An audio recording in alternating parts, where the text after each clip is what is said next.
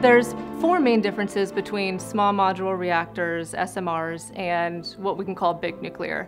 Obviously the size, the build process, footprint, and then kind of operations and how it's run. So size-wise, 300 megawatts or less, some down to even 1 megawatt for micro reactor.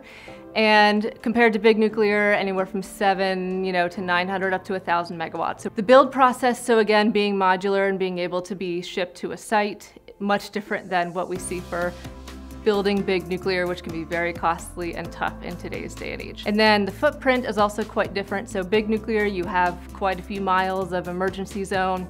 Small nuclear zones are quite small, footprints are small, so you're talking meters versus miles. And then kind of the last thing, operational, so a lot of this is digital, simplified kind of technology and parts. A lot of things will be able to be done remotely instead of at the site. There's actually a lot of great opportunities with SMRs that we see. So of course, being zero emission, when the wind's not blowing or when the sun isn't shining, this could be a really great opportunity to have another baseload type of energy, so it's really flexible. SMRs are actually being developed in multiple stages around the world. We're seeing a lot of Western countries, so you've got the United States, Canada, and the UK especially.